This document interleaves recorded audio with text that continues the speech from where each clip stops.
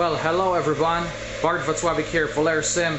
Today we're doing a VFR flight from Grand Canyon, that's right, Grand Canyon to Las Vegas. This is really exciting because guess what Santa brought? And it's not even Christmas. Saitek sent us some 6 FIPs, flight instrument panels. These are awesome. They really are pretty cool. You know, I was really skeptical about these panels because I've read some, you know, lukewarm reviews on Amazon.com about them, but they really work awesome. They are really not very laggy at all.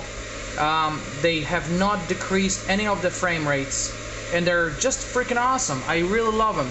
And look, you've got your 6 instrument panels, you've got your airspeed indicator, you've got your you know, artificial horizon, altimeter, turn coordinator. I am a big proponent of an HSI, so I've got an HSI and obviously the VSI. So I've got them all connected to the Volair Sim chassis, and I'm just doing my IFR flight. And of course, I'm doing it on pilotedge.net because obviously that's what we do to stay sharp and stay current. And to boot, I've got my ForeFlight connected to it, and I'm going to miss my turn here if I don't turn in a little bit, so I might have to pause it for a second and change my course because I'm approaching this Peach Springs VOR here. I'm just gonna show you what I'm gonna do. So I'm approaching this VOR, right? So my DME is showing 2.8 miles from the VOR, so I need to turn outbound on a heading 290. So what I'm gonna do is I've already dialed in on my HSI heading of 290. I'm gonna hit a heading mode here, and boom, I am turning, and then obviously I'm going to turn my HSI to a heading of 290. Now you ask me, why are you first doing a heading mode and only then you are selecting your nav mode? And the reason for that is, there's a very good reason for that, and the reason for that is the autopilot in the Microsoft Flight Sim is somewhat sensitive, and it will oscillate, you know, back and forth, you know, if you are really close to the VOR. So what I like to do is, if I'm flying outbound on a VOR, first fly in a heading mode and see how my HSI coming in. Once this whole thing stabilizes, I'll put it back into the nav mode. So as you see, I had to relocate some things once I got this wonderful Christmas present. I had to move my backlit instrument panel, the BIP. You know, it was mounted here on top of the Saitek yoke, and I moved it right on top of the autopilot panel or multifunction panel. So no big deal. I still get a great view. You know, the Volair Sim allows you to move the whole monitors up and down. So all I did is I just moved the monitors just up a little bit, and then you know, problem solved. So you know, I can still kind of see over the dash, if you will, over the aircraft. So it's almost like flying a real airplane. Well, not almost. It's very close to like flying in a real airplane. It's utterly realistic right now. And I get to turn my gauges here. I got my heading mode here, and I've got my OBS, you know, or course mode here with this left one. And last but not least, I need to tell you guys about this guy Philippe, who is the guy that has made these wonderful replacement gauges. So as you know, Saitek out of the box doesn't come with a really good, well, I would just say, as nice of a gauges. The gauges are nice, but they're not as nice as these. So I've just swapped them out.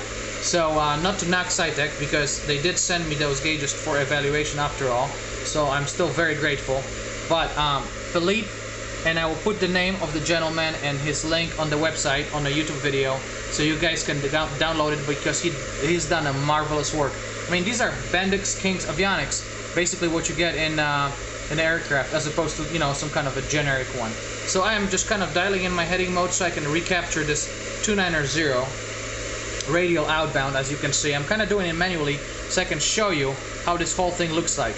But you know, it works really great. I was really afraid, you know, you put these 6 gauges, you're running these 6 monitors to boot, you know, and you're thinking, my gosh, you're gonna add these 6 gauges, this thing is gonna crawl down to the hole. So what are my frames per second? Well, I have it locked in 25 frames per second because I just feel like, hey, that's good enough. And you know, this thing has not slowed down one bit. So what you need to do is just download the latest and greatest drivers from Saitek.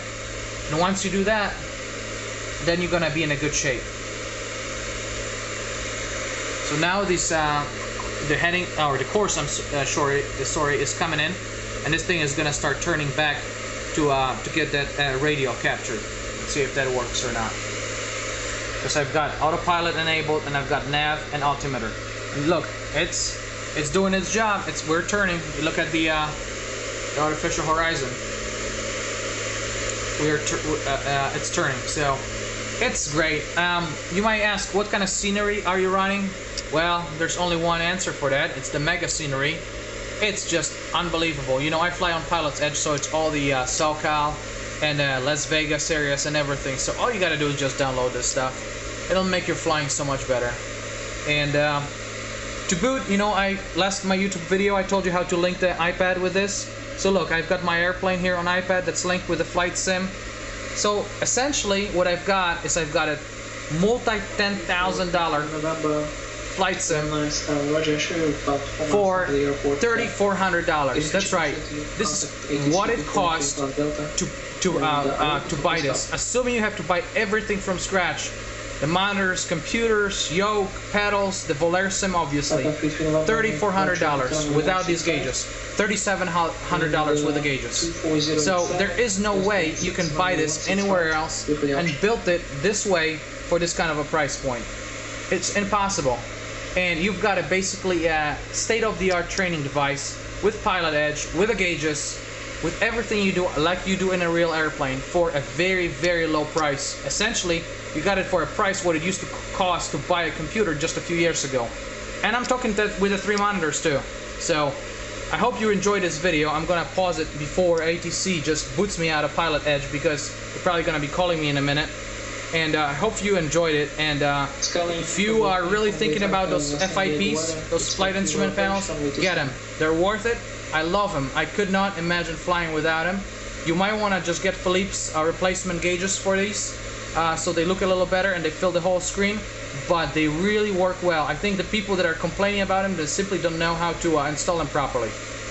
Bart Vaclavik, Volair Sim. I hope you enjoyed this video. Visit us on www.volairsim.com. Thanks.